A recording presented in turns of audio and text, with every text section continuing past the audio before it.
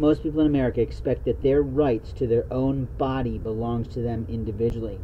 But someone in this community of the bastards of the panhandlers' families, the blacks of the community, the black bastard Satan worshippers, has been continuing to cut a man's beard.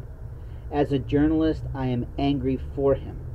As a person who is opposed to rape, I am very annoyed that we have stupid little girls of a gay nature who think they're going to turn a man into a girl.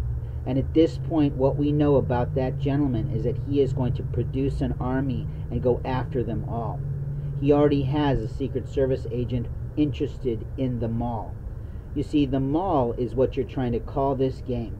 The mall is not the game. The lie in you is that you thought you had the rights to take a man out of his clothes, shave him, abuse him, harm him, humiliate him, and you are going to jail. The liar in you, little fucking girl, is you paid for your things. But the lie in you is thinking you have rights to someone that you drove up on last night and tried to force a fucking hamburger on without his consent, without his permission, without his request.